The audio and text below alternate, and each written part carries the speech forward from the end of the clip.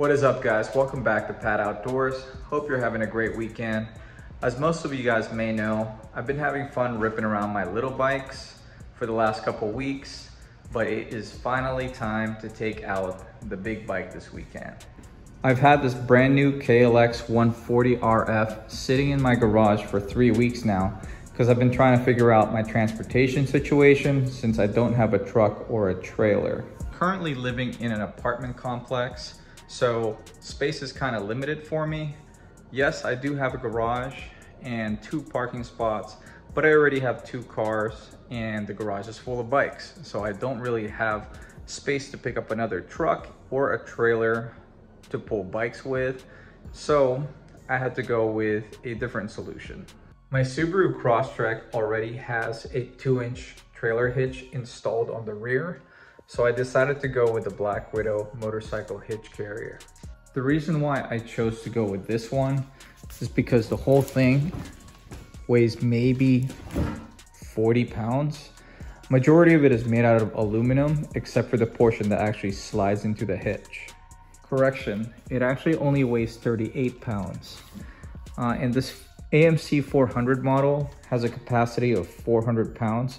So I wouldn't recommend getting this one if you have like a 1000cc motorcycle, like a street bike or a Harley, obviously.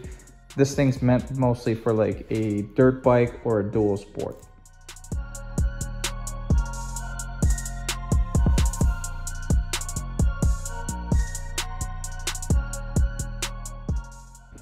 Here's everything that came in the package.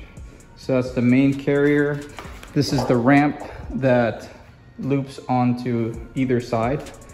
You can mount it onto this side, load the bike on, and then when you're ready to take it off, you just put the ramp on the other side and unload it that way. This is the main shaft that carries all the weight, and it's made out of steel, and this is what slides into the hitch. The instructions that it came with is very thorough. Considering how simple this carrier is to put together, they still go through every single step in full detail with how to put it together along with how to strap the bike down. There is also an option for a folding hitch adapter. In case you want to keep your carrier on your car or your truck full time, you just pull a pin out and you fold it up and you fold it back down if you need to access the tailgate.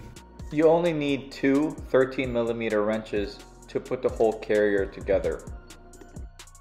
I recommend pre-installing all the hardware for the main brackets, but not tightening them just yet until you have the main platform installed, so you have no trouble lining up the bolts through the holes.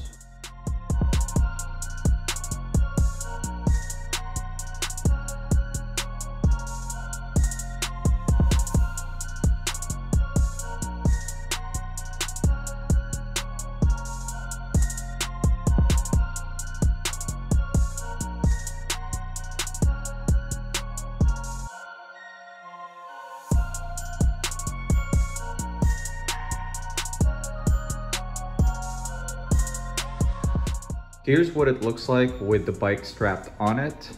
I just used a ratchet strap on each side to go around the handlebar through the factory loops on the main shaft.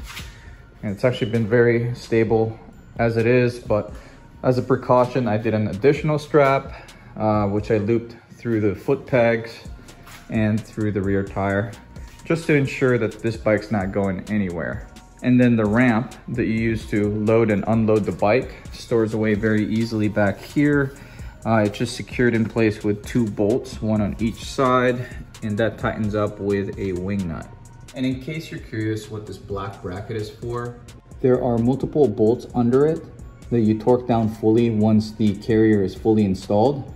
It just keeps tension on the main shaft and on the trailer hitch to help reduce any sort of wobbling or play. Considering my space limitation issue with all of my bikes in the garage and how low the towing capacity is on my vehicle, I thought that this was the most ideal solution for me to haul my dirt bike around.